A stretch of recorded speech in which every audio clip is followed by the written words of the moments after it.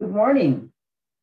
I'm Leota Marks, and I welcome you to our worship today here at First AME Church, Kansas City. We are so thankful that you're tuning in to watch us today, and we believe your presence isn't accidental, but ordained by God. We would love for you to do a couple of things for us. Number one, connect with us in the chat and tell us where you are watching from. Number two, share any notes or highlights in the chat that God impresses on your heart today. Your feedback, remarks, and testimonies really help us to connect with each other and discover ways that God is speaking to each of us. Number three, feel free to grab a pen and paper to copy down notes that would be helpful throughout the week. Number four, at the end of the service, you'll be given a link to let us know if there's a next step that we can do to help you along your faith journey. We're excited to partner with you today and just praise God that you're here with us today. Also, this is First Sunday. Kevin! We'll take communion. So you're joining us for the first time. We welcome you to partake of communion with us.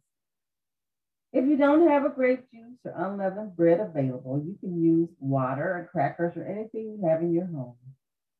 Because in our church, we believe that these items are simply symbolic of what Jesus has done for us and all of us who have accepted him as our Lord and Savior. Number five, everyone knows their house needs regular maintenance to keep things in good order. But we sometimes fail to recognize how much our homes need spiritual maintenance.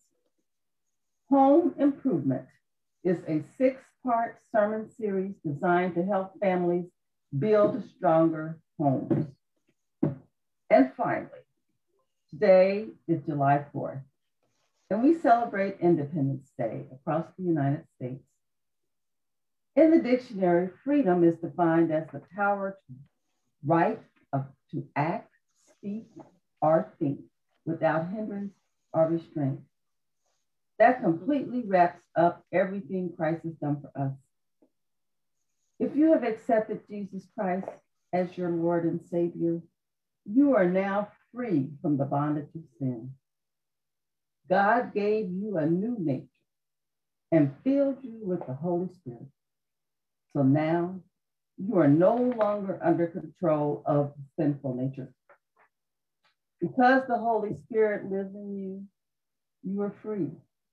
You have eternal life, and you no longer have to pay the penalty for your sin. This is good news. Enjoy your freedom and live the life that Christ has given to you as being free to live. Now, let's begin our worship with an invocation prayer to invite God into our service and into our hearts, and pray that the Holy Spirit moves on each of us today. Amen. And again, welcome to First AME Church, and may God bless you. Good morning, saints. Let us humble our hearts and our minds in this moment of prayer. Dear Heavenly Father, most gracious God, we come to you as humbly as we know how. Father God, you are worthy of all the praise, respect, and honor and glory. All belongs to you. We thank you for bringing us divinely into this place and time, waking us up this morning in our right mind to worship and praise you. You've been so good to us. With the help of the Holy Spirit, let us also find you in every good thing. We've come to direct our worship to you.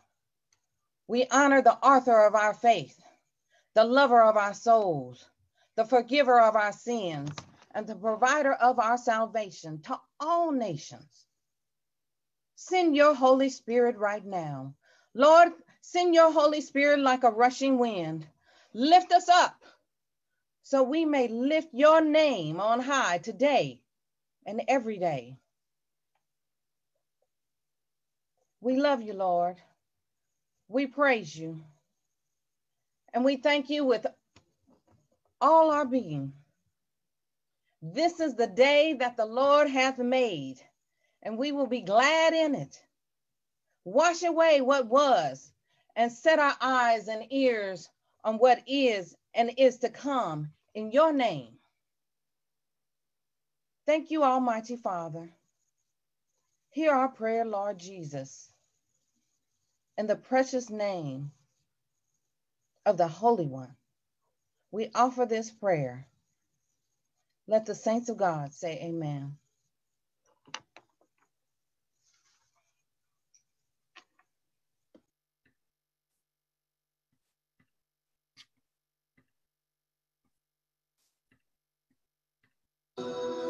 Hallelujah. God, we give you glory.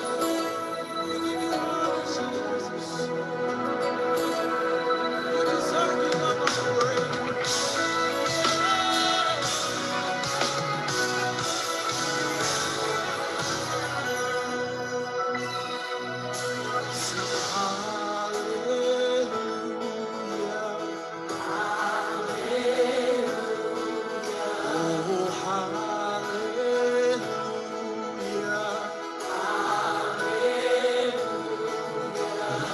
Hallelujah.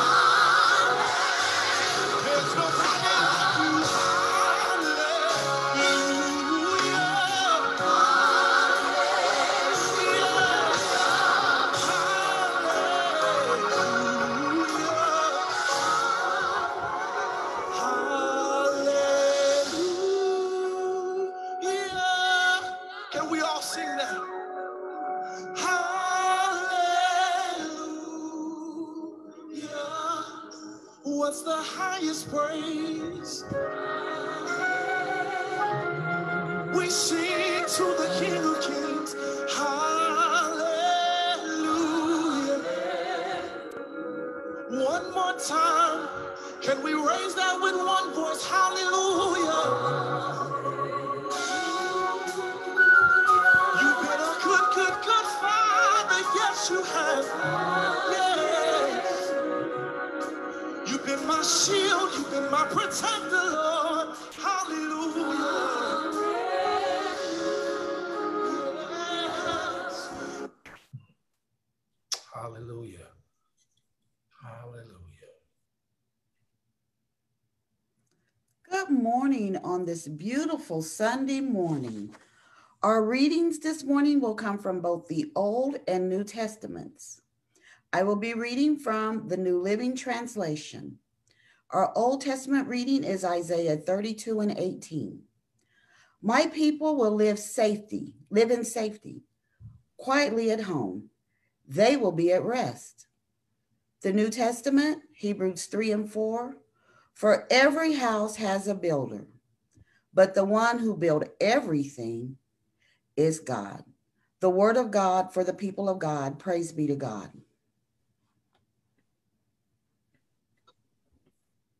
Good morning. I have been given the awesome responsibility of offering a appeal on this morning.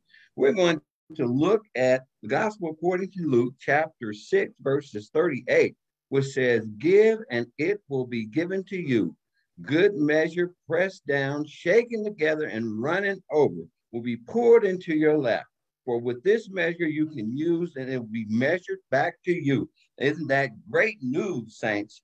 I want to take an opportunity to thank all of you for your constant support for kingdom building. I want to special thank those that came and gave us an offering for Men's Day. We are still trying to reach our goal. And so you can see on the screen, we have three ways of giving: through Givelify, through Cash App, or you can mail your offering to First AME Church, 1111 North A Street, Kansas City, Kansas, 66101. And always remember, God loves a cheerful giver.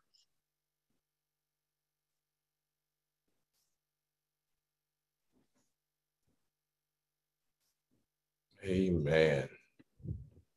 Amen. And amen.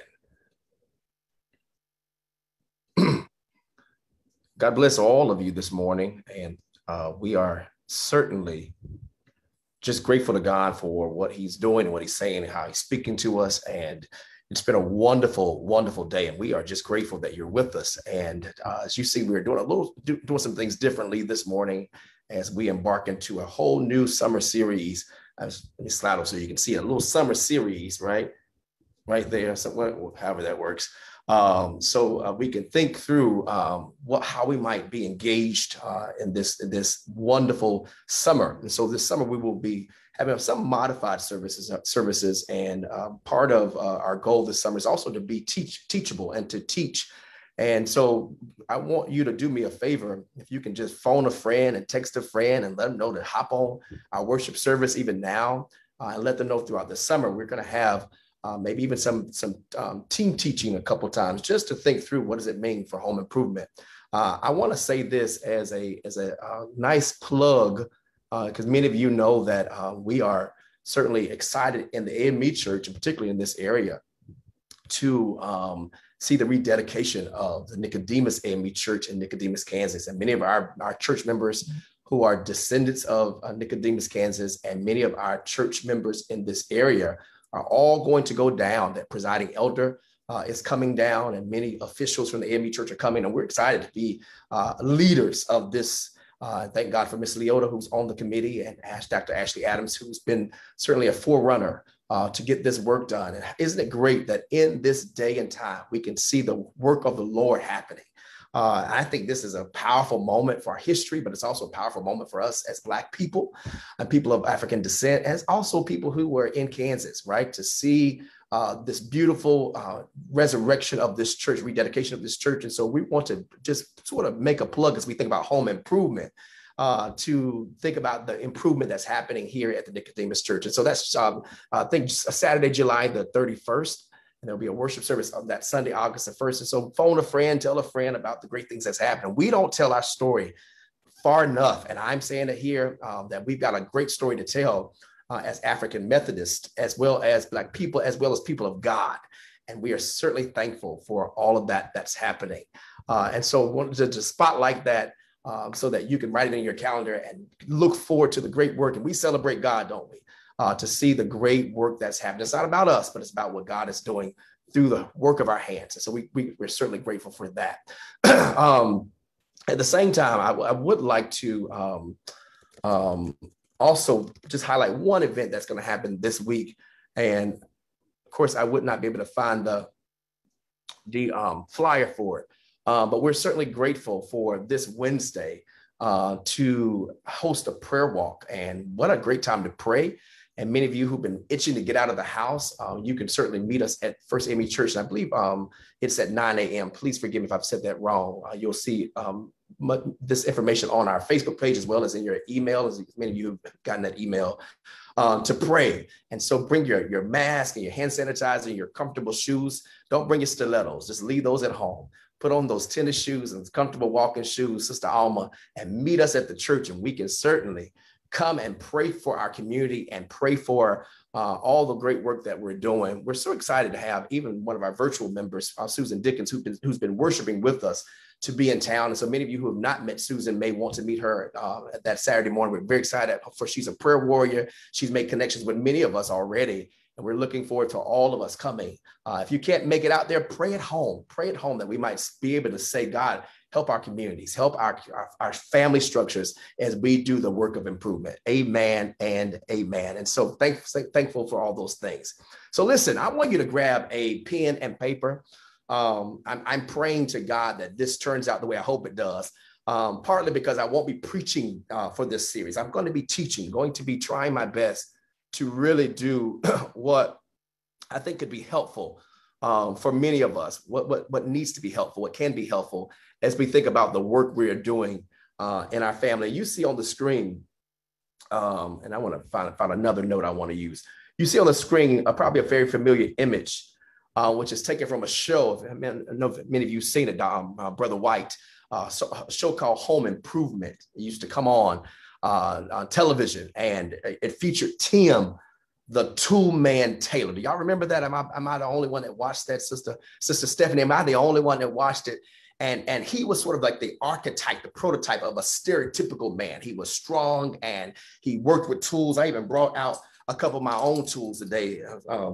10 points if you can even identify these kind of things, right? I think the first thing my dad taught me was the difference between a Phillips, come on, y'all, screwdriver. Yeah, and look, and now I can't even remember the name of the other Phillips screwdriver, right? So how do you learn those tools? And one of the things that I thought was powerful, was helpful, Brother Derek, was that he had a show called Tool Time.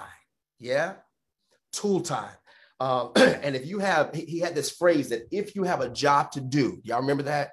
And you want to do it well and you want to do it fast, he says, what do you need? Y'all remember that phrase? The answer was, you always need more power. Okay, are you listening, y'all? You need more power. And I kept thinking, and Ms. Leota has alluded to this same kind of idea in her welcome today, that not only do we have natural things that we do, right? Everybody needs to sort of regularly update your house. I remember in my own house, we had what we call spring cleaning. We had to go and it wasn't even spring cleaning, Sister Rhonda, we had Saturday morning cleaning where we had to wake up and clean the bathrooms and wake up. And we did that to our own Sister Janice, I see you nodding your head, so I'm not by myself, right, Sister Danita, that we did this type of cleaning, right? I remember, having to clean the baseboards. I remember having to sweep the porch, and I kept thinking, why would you have to sweep a porch when it's going to get dirty anyway? But that was part of what we learned, those values. And everybody knows our house needs that regular maintenance. Sister Melba, Brother Gerald, your house needs that natural maintenance.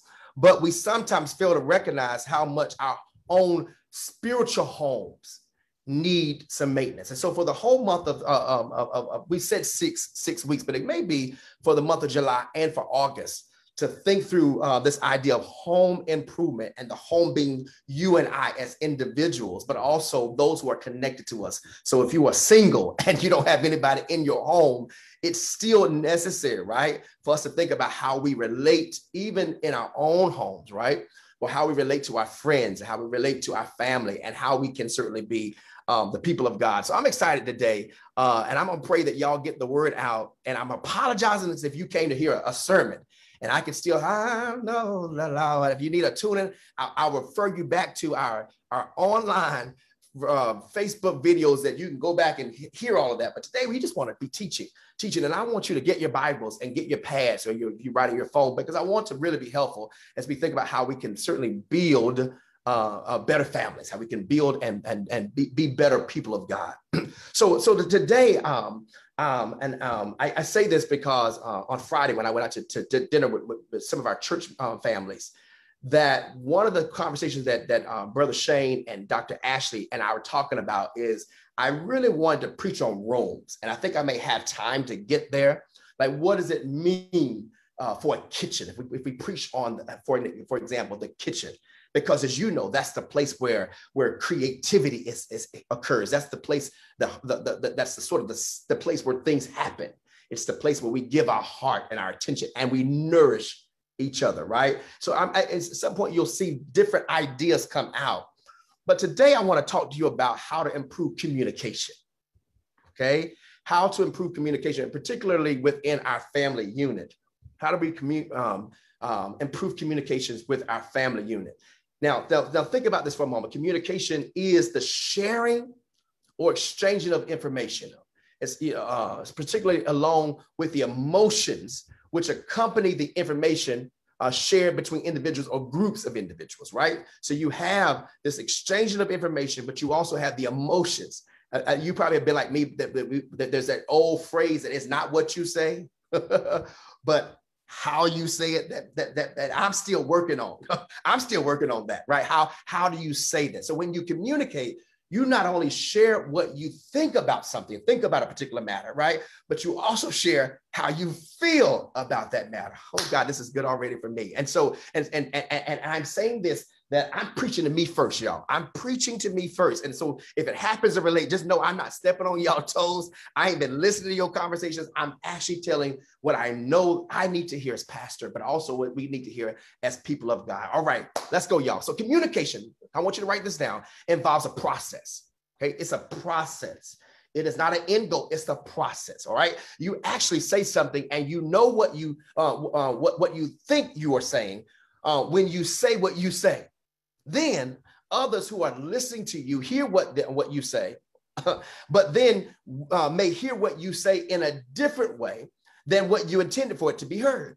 Then the people who hear you respond to you on the basis of what they thought they heard you say and how they felt about what they thought you were saying.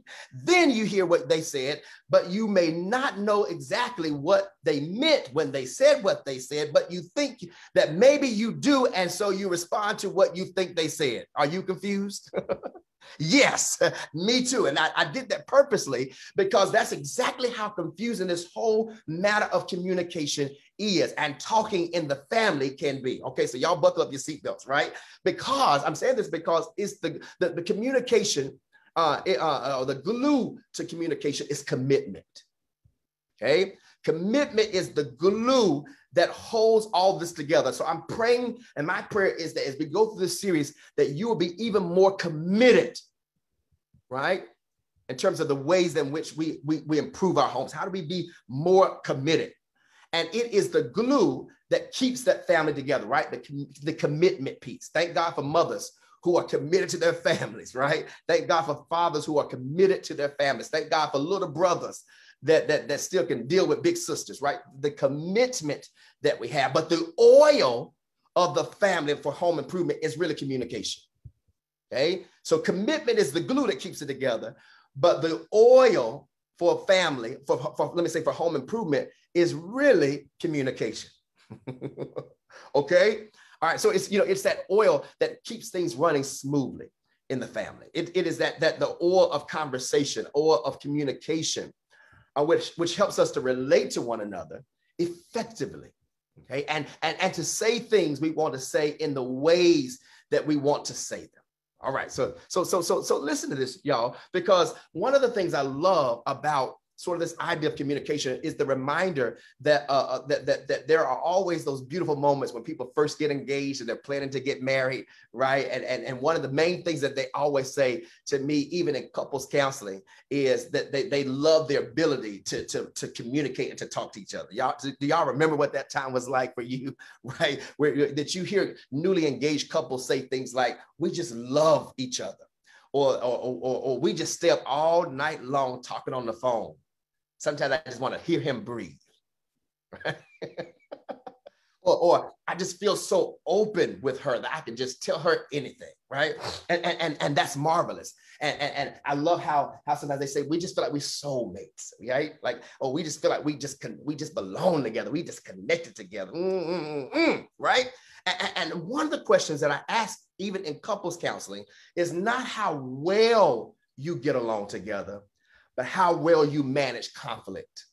I'm preaching already. This is so good to me. How well you manage conflict, because it is not the indicator for relationship success, right? And I'm talking about between couples, but I mean it could apply between church members. It's not how well we get along when things are going well, but how we manage conflict. And conflict, right, will always happen. And so it's the inability to manage conflicts that lead to, Brother Michael, things like you might hear things like, "Well, we just didn't understand each other." Or you may hear things like, "Somehow we just couldn't seem to get on the same page." Or you may hear things like, "We just don't relate to each other. We really don't even talk to each other anymore." I mean, there are some couples, and I know of some couples that actually live in 2 bedrooms, right? Because the communication piece, the relationship piece has certainly changed a bit, where the conflict, the management of conflict is not what we want it to be. All right. And so I want to talk about these things today, about communication, right, as part of home improvement, so that we don't sabotage what we have. I love that word. We don't want to sabotage what we have. I mean, and I'm talking to couples, I'm talking to church members, I'm talking to people in the body of Christ. And I want to use today Ephesians 4. Rhonda read in her scripture reading a couple of scriptures talking about building and talking about home, and how God, right, is the one that does all of it. He creates everything. And I want to use Ephesians chapter 4. We'll be here for a little bit to talk to you about how we might have these family talks, right? Have you ever had that? If you've been in relationships, you've been married, and they say, "We need to talk when you get home." I used to hate that, right? Come on. Like, you hate when they say, we need to talk. And I think, "Oh, Lord, what have I done now?" That whole idea that talking may be negative. But I want to rethink that idea of what does it mean to have a family talk. Because I think one of the clearest examples could be Ephesians chapter 4. Okay, so let me start off today by saying that there are certainly all kinds of communications, right? There's communication of time, right, where you spend time with each other, significant time communicating concerns and maybe showing your interest in them, right? There's a communication of gifts. Some of us are like gift givers, and we love giving and making people feel good, even if it's just baking a piece of cake, right? Or baking a cookie, or doing a nice meal, right? Or running a bath water, whatever that thing is. When you give somebody something, you are communicating with them. So you have the gift of time, the communication of time, the communication of gift, but you also have the communication of touch, right? So when you touch someone, even when I was able to touch my mom and hold her hand, as we, that idea is communicating to somebody that you care about them, right? But I want to think primarily today about communicating with words, okay? Communicating with words, that when you read these verses from Ephesians 4, it talks about and highlights the importance of communicating with our words, right? We learn some crucial principles about how families, how people of God ought to talk, ought to communicate, ought to use our words with each other. So just thinking for a moment, if you were thinking for this series, when was the last time you sat together with your family and just had a good talk? When was the last time you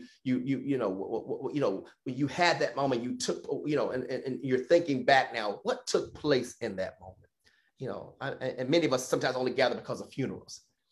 But I still remember Brother Hall, Sister Hall sitting at the same dinner table together, my mom, my dad, you know, and at some point we got so busy we didn't do those things. But what was the last time you sat together with your family and just had a good talk? All right. You know, was it fruitful? Was it fulfilling?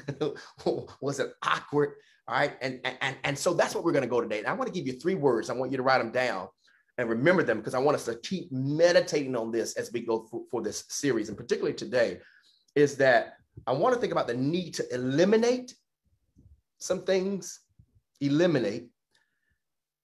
And there's some things that I think we ought to then integrate.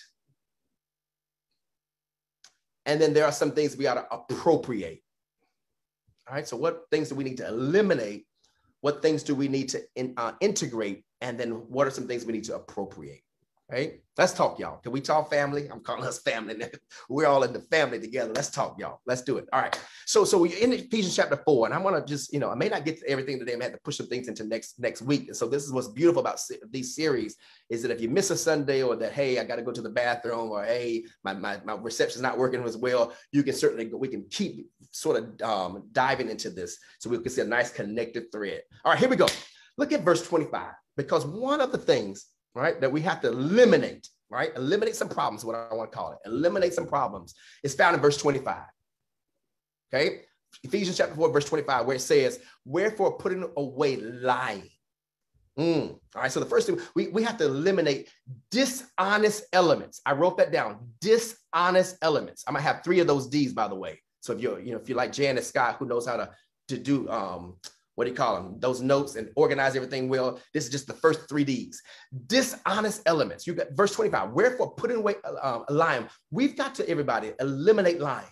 Yeah, because that's a dishonest element. Lies in a family terminate trust. It's hard to trust when we haven't been honest. Wow. That when you lie to your mate, or lie to your children, or lie to your parents, these lies become termites that eat away at trust. Wow. There are some relationships that are still working to regain trust, right?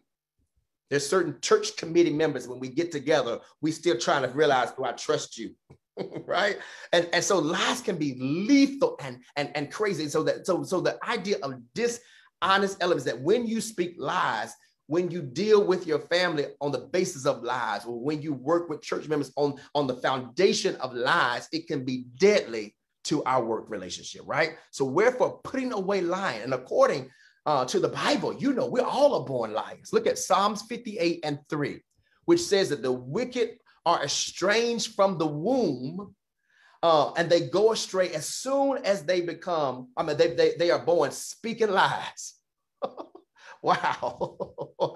I still remember, even as a little kid, there was stuff I didn't even realize I was lying. My mama said, did you touch that? I'd be like, no, I didn't. But knowing I did, but you even as a little child kind of learn to be dishonest, right? So we are born in this sinful nature. We're born knowing how to tell lies, right? And can I just be honest? We're born that way, and we get a lot of practice on improving how to simply how to tell lies. We kind of work on it. We get really, really good at it. Some of y'all probably got some shoes or some receipts that you ain't really, been all completely honest with. Come on, y'all. Sometimes it ain't even a bad thing. It's something like, it was on sale, but you didn't say how much of a sale it was, right? So you see, hopefully you see what I'm saying here, that we've got to learn how to eliminate lying, right? That we got to put away those things. Here's a second element that you find in verse 29, is that we ought to let no corrupt communication proceed out of our mouths, right? So not only do we want to eliminate, here it is, Janice, dishonest elements, but we also have to eliminate distasteful elements, the things that come out of our mouth, distasteful elements. So you have dishonest, that idea of lying, verse 25, but 29 shows us that not only is it dishonest elements, but there are distasteful elements that come out of our mouth. Let no corrupt communication proceed out of your mouth, right? So let's talk about what the corrupt communications are. The word corrupt, y'all, if you're trying to get to the etymology of the word, really refers to this overripe fruit or rotten fish. And I just think about that for a moment. When I have had, maybe you've had it in your refrigerator, something that just got old and got rotten and got stale. You can walk into a house, and there's times I walked in and realized I didn't take the trash out, but I had cooked chicken and that little styrofoam thing that I threw in there, it tells me that it's rotten, right? And so the word corrupt refers to something that is rotten or something that is overripe, like overripe fruit or even rotten fish. And these are some of the elements of corrupt communication that we have to really get out of our conversations, right? So watch this, y'all. The process is like this. Sometimes it starts off as complaining, okay? And there actually isn't anything wrong when you have a concern, right? A complaint, right? That's not the problem. There's a place for registering legitimate complaints, right, in the family. Most of us, however, find a sore and we pick at it, hoping for a reaction. we sort of pick at it. But we move from complaining to criticism. I'm hoping I'm helping you now. Listen, y'all. We move from complaining to criticism. And nobody wants to be criticized, right? If I didn't do something right and you go, I wish you would have, I wish you would have closed the refrigerator back. Well, that's a complaint. But when we do things, what we say, for example, you never close the refrigerator back. Or you always do stuff like that. Or why are you always prone to make mistakes? Every time you host to do it, you are always. Can I help y'all? There is no situation where there is always, no one is ever doing something, or someone is always doing something, right? Like we say that kind of thing in the moment because of in our criticisms, we kind of hyper, what's the word? We hyperflate, if that's even a word, some of the things that would just be normalized. And so you move from complaining to, come on, y'all, to criticism, to contempt. Okay, teach, pastor. Teach. Oh, God. Come on now. I'm talking about my previous relationships where people know sometimes I can be to the point where I can move from and I don't mean, romantic relationships. I'm just talking about relationships, even friendships, right? Those kind of connections where you can move from complaining to criticism to contempt. And nobody, when a person begins to have contempt for members of their family, right? Where you just pacifying, you sort of occupying space. Right. Yeah, you start to hear words like, well, you're just so stupid. Wow, you're just so dumb. How can you be so ugly?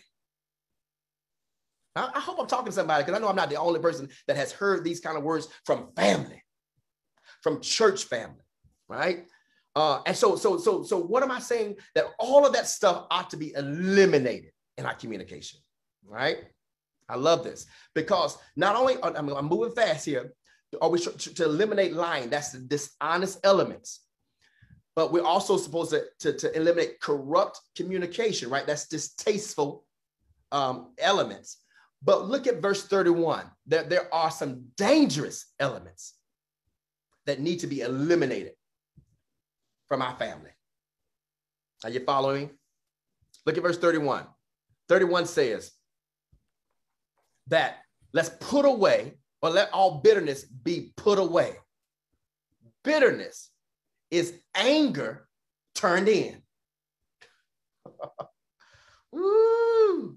There was an old song by Vestas. I know some of y'all not as old as I am, so you may not remember. She sang a song called Congratulations, but she saw her old romance getting married. And I thought, she didn't even know. She found out by seeing it, right? I saw a friend on the street, and the friend said, today's your wedding. Like, I'm finding out. And what does that mean? That bitterness is really anger that's turned in, unresolved issues, right? But the Bible says in 31, what? Let all bitterness be put away. Right? It refers to a bitter root that produces bitter fruit. Ain't that sad? I mean, there's times I've gone to the grocery store and I got a beautiful watermelon. Come on, that thing was beautiful on the outside. I cut that thing open and it was like eating water, right? It just didn't match up.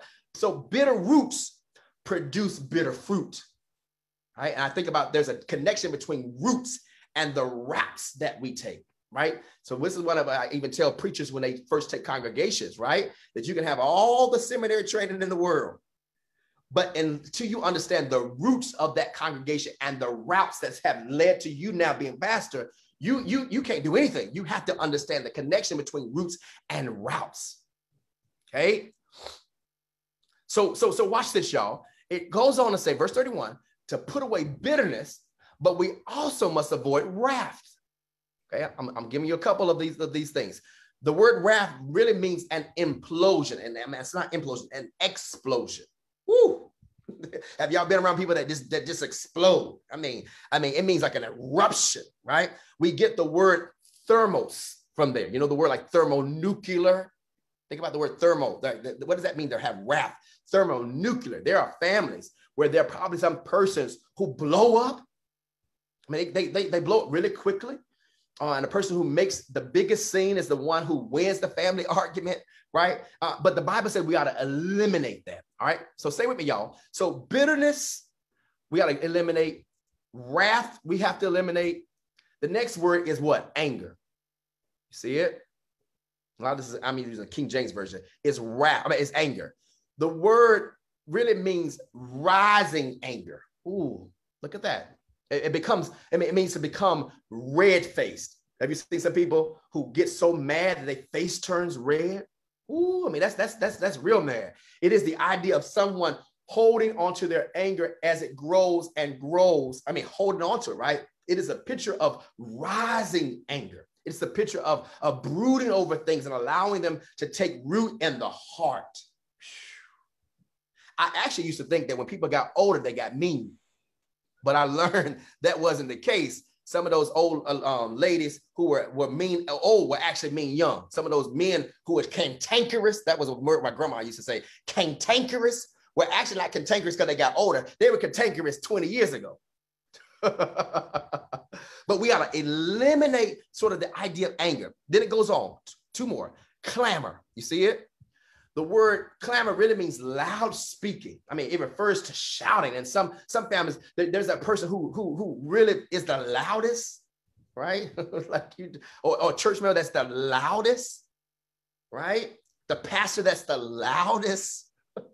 The presiding elders that I could go on, y'all, right? You get where I'm going. Because of clamor, loud speaking. But it ends with evil speaking. You see that? That sort of phrase refers to injurious speech, the kind of speech that injures somebody. It's an attempt to hurt another person with our words.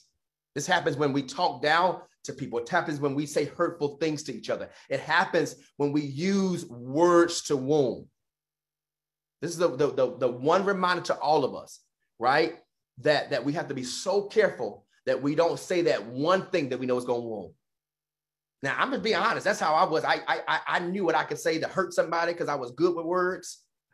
And the Lord had to rebuke me and show me how bad that was, that even though you can be right, you're still wrong. Come on, y'all. It wasn't that what I said was wrong, because what I said was, it was factual information. But the way I used it, the words as weapons, was wrong, right? And so evil speaking is actually speech that's injurious. It's an attempt to hurt somebody with our words. You just like your mama. Like, we say that kind of like, oh, I can't believe you just said that. Like, that's the one thing that would hurt me. Right? You can't keep no job. Like, we say these things. And so we got to be careful to put away those things. Right? So let me stretch it. I got like 10 minutes. Let me stretch this now. So that was all about eliminating problems. I'm praying to God today that we learn how to use this rest of the week to eliminate some stuff.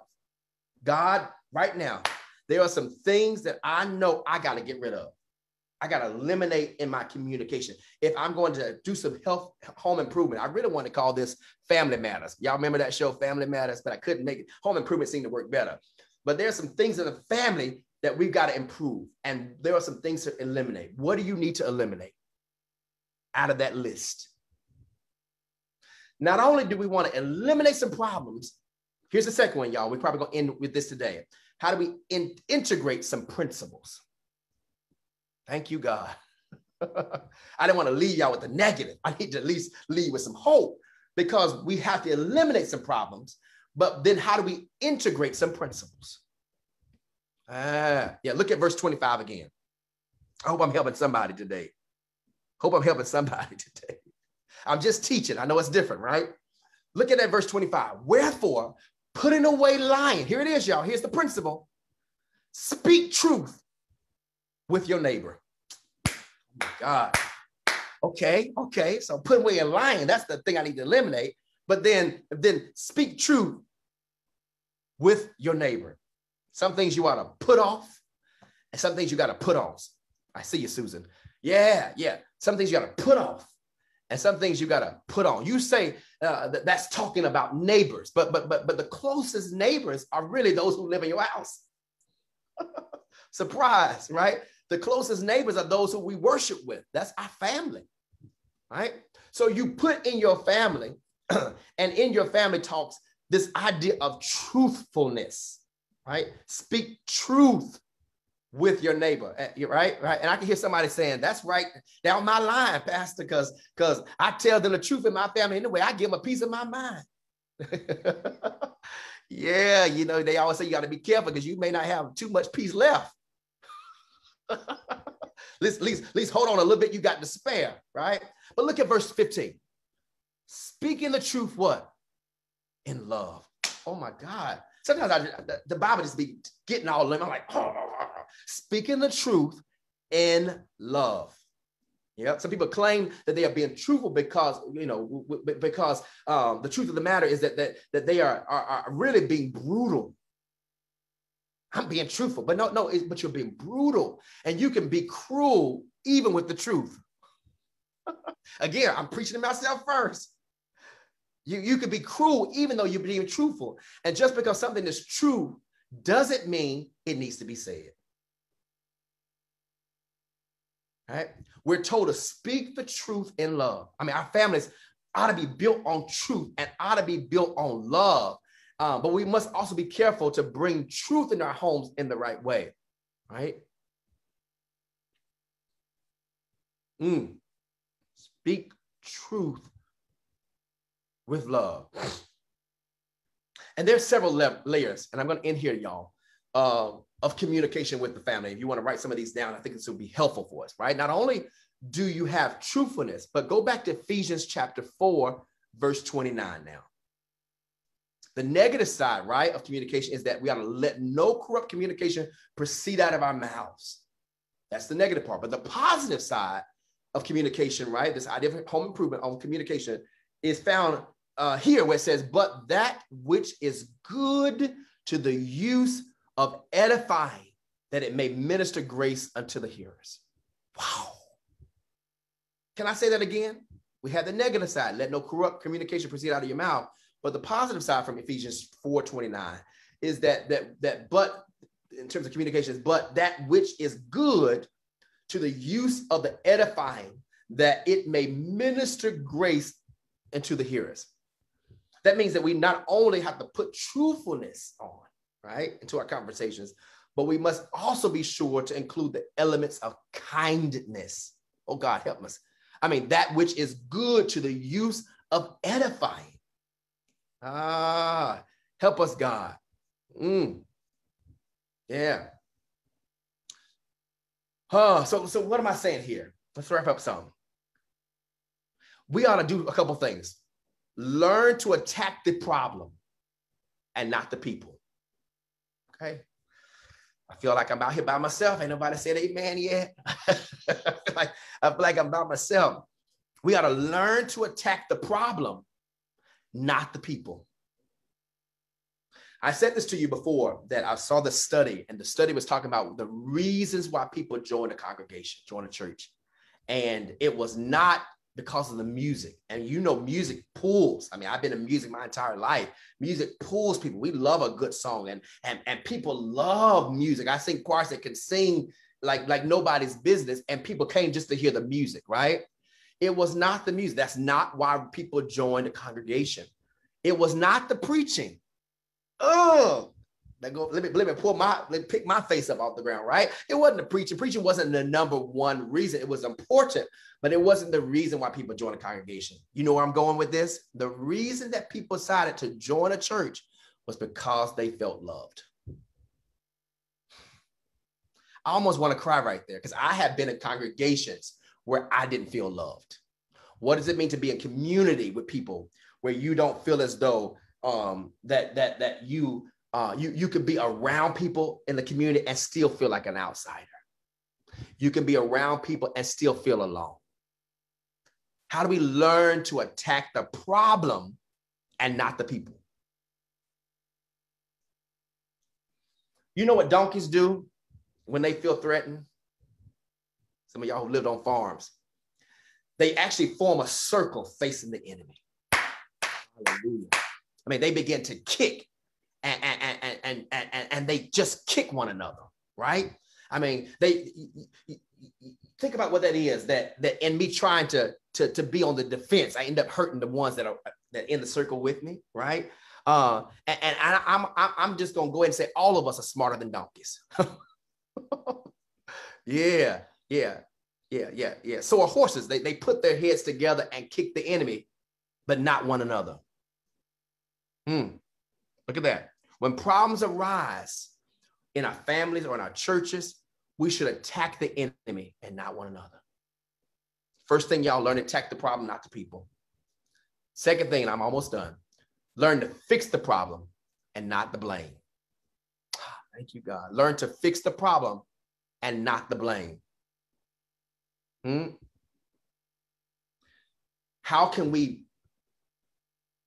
work at not looking for someone to blame for the problem? I mean, how do we let everybody have an opportunity to express themselves and validate it? Every member of our family is valuable. Every member of our family is deserving to be heard, to speak up and to speak out and to have that voice not be put to blame. Why? Because everybody is what? Precious to God. Everybody is. God has given us our family. You know, we don't even have, we can't even, what am I trying to say? We had no control over whose family we were going to be born in. Because if the truth be told, some of us would have not have chosen our families. We wouldn't have done it. Yeah. Let me say one more thing. I won't go. I'm just going to give them to you, write them down. We'll come back to it next time because I want to go to communion. But we got to learn to keep it private, not public. And learn when to bring it out. Or learn that when we bring it out, we got to pray it up. I won't have time to fix that right now, but you can see where I'm going, right? Learn to keep it private, not public. Learn that when you bring it out, you got to still pray it up. God, that's good to me. What do you need help with today? What do you need help with in terms of our home improvement? Do we need to learn to attack the problem and not people? Is that what you need? Do you need to learn to fix the problem and not the blame? Not to blame?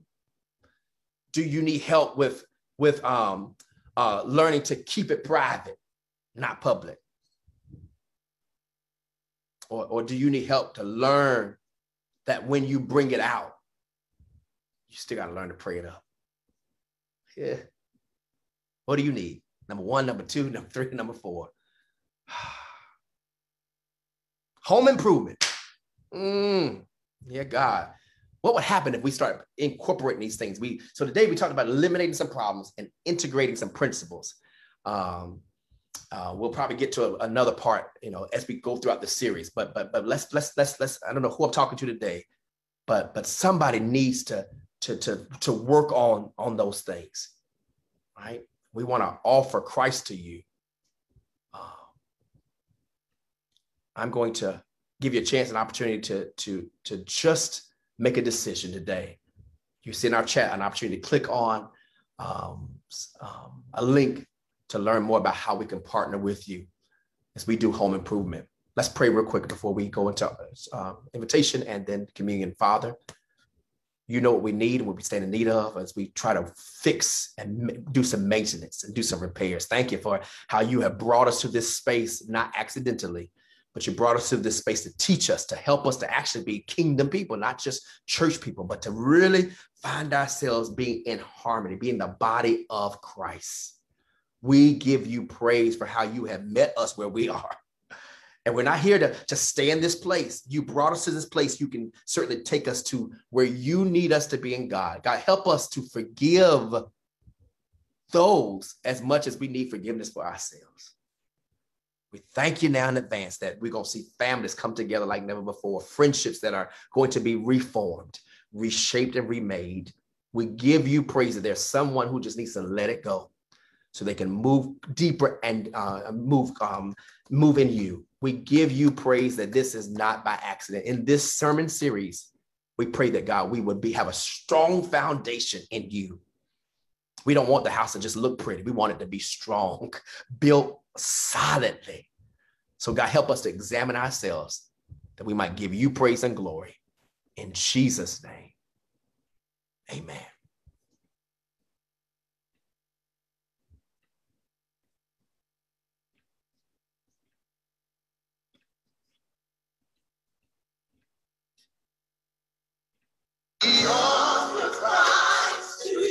Oh, my brother, oh, we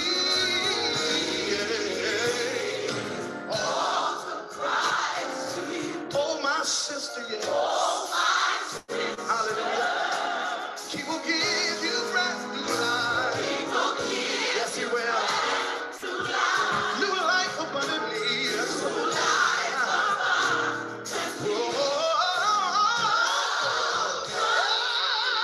You can come just as you are.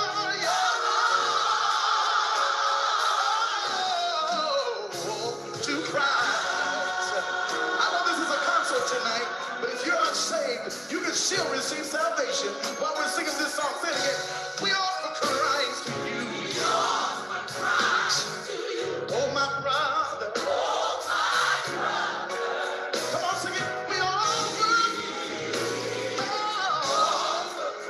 Christ to you. Oh, my sister. Can I get a witness in here that will give you brand new life? Yes, he will. Life abundantly.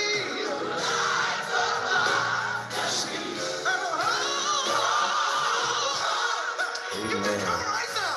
Just as you are. Yes, Jesus. You can come. You Hallelujah, who are God. weary tonight. You who are weary.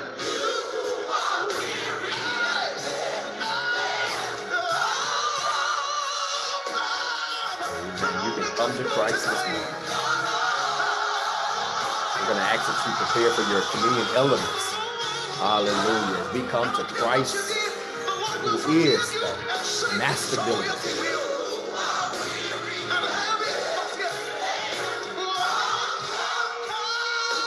Hallelujah, Just God. as you are tonight.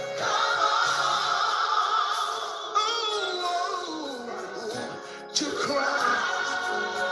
It's easy if you confess your sins before him. He's faithful to forgive you. Hallelujah. Come on and save you from your Somebody sins. click on the chat. To Christ. Amen. You can come to Christ. Whatever you've done in the past, if you blow his mind. I feel the Lord doing something in our church. I feel something, the Lord doing something even in your homes. Hallelujah. You can come to Christ. Thank you, Lord Jesus. You're worthy of our praise, God. Thank you, Lord Jesus. He's worthy of our praise. Thank you,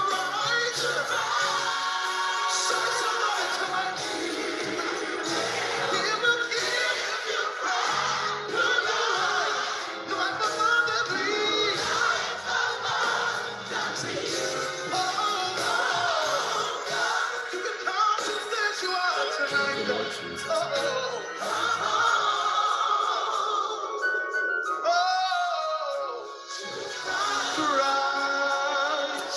If you're saved and glad about it, put your hands together.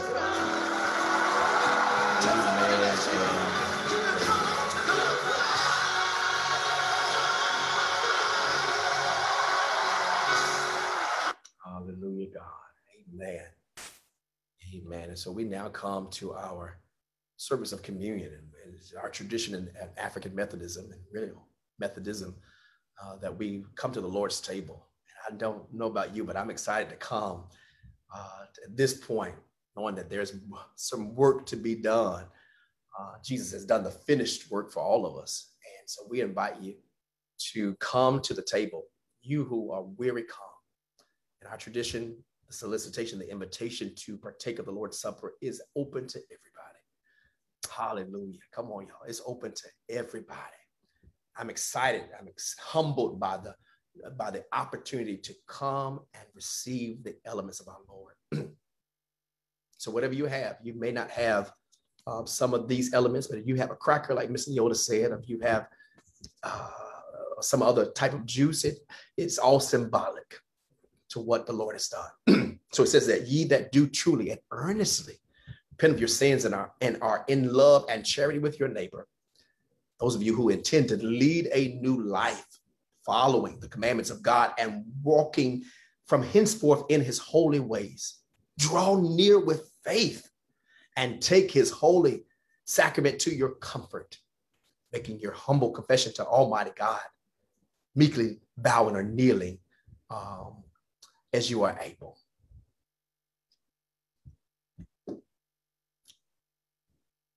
So I invite you to even read this with me as we pray together the general confession. Almighty God, Father of our Lord Jesus Christ, maker of all things, judge of all people, we acknowledge and bewail our manifold sins and wickedness, which we from time to time most grievously have committed by thought, word, and deed against your divine majesty, provoking most justly your wrath and indignation against us. We do earnestly repent and are heartily sorry for these our misdoings. The remembrance of them is grievous unto us. Have mercy upon us. Have mercy upon us, most merciful Father, for your Son, our Lord Jesus Christ's sake.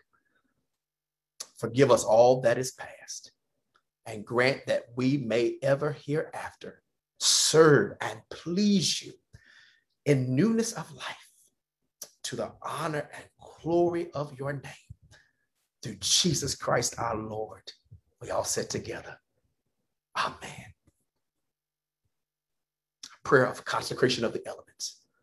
Mighty God, our Heavenly Father, who of your tender mercy did give your only Son, Jesus Christ, to suffer death on the cross for our redemption, who made thereby his oblation of himself, once offered a full, perfect, and sufficient sacrifice, oblation and satisfaction for the sins of the whole world, and did institute and in his holy gospel command us to continue a perpetual memory of that his precious death until his coming again. Hear us, O merciful Father. We most humbly beseech you, and grant that we, receiving these creatures of bread and wine according to your Son, our Savior Jesus Christ's holy institution, in remembrance of his death and passion, may be partakers of his most blessed body and blood, who in the same night that he was betrayed took bread, and when he had given thanks, he broke it and gave it to his disciples, saying, take, eat, this is my body which was broken for you. This do in remembrance of me. Likewise, after supper, he took the cup, and when he had given thanks, he gave it to them, saying, drink all of it. For this is my blood of the New Testament, which is shed for you and for many, for the remission of sins. Do this as often as you shall drink it in remembrance of me. And so today, all of us across this Zoom and Facebook, we come today as a collective body to take the bread, which was broken for us. Amen. To preserve our bodies to everlasting life. I take it, feasting on it with thanksgiving in my heart.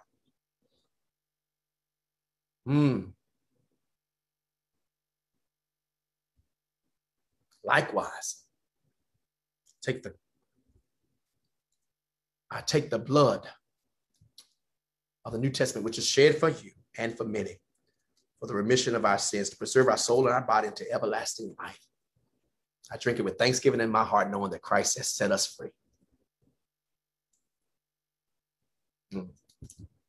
Hallelujah to God. What can wash away our sins, y'all? Nothing. but the blood of Jesus. What can make us whole again? Nothing but the blood of Jesus. Oh, precious is the flow that makes us white as snow. No other fount I know. Nothing but the blood of Jesus. Hallelujah. They say there's power, Sister Stephanie. Wonder working power. Yeah. In the blood of the Lamb. Yeah. Power in the blood of the Lamb. I want to invite Sister Janice to come as we, amen, in just a few moments do a benediction. I got to go back to what Tim the Toolman Taylor said about power, right? That if you have a job to do and you want to do it well, what do you need? More power. But guess what, y'all? We've got the power that makes the difference. And so before Janice comes, let's all repeat the Lord's Prayer as we end our service. Our Father, which art in heaven, hallowed be your name. Your kingdom come, your will be done on earth as it is in heaven. Give us this day our daily bread and forgive us our trespasses as we forgive those who trespass against us. Lead us not into temptation, but deliver us from evil. For thine is the kingdom and the power and the glory forever. We all said together, amen and amen.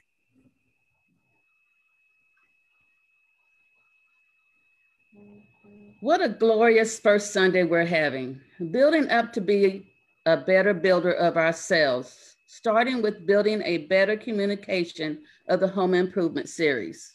We need to have more power.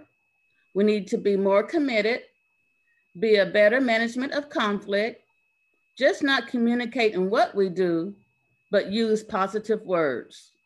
3 words to remember: eliminate, integrate, and appropriate. Eliminate the 3 Ds and integrate truth with love. Fix the problem without placing blame.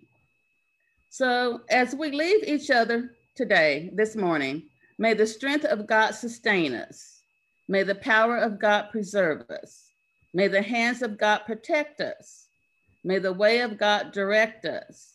May the love of God go with us this day and forever. Amen. The Lord bless us and keep us. The Lord make his face to shine upon us and be gracious unto us.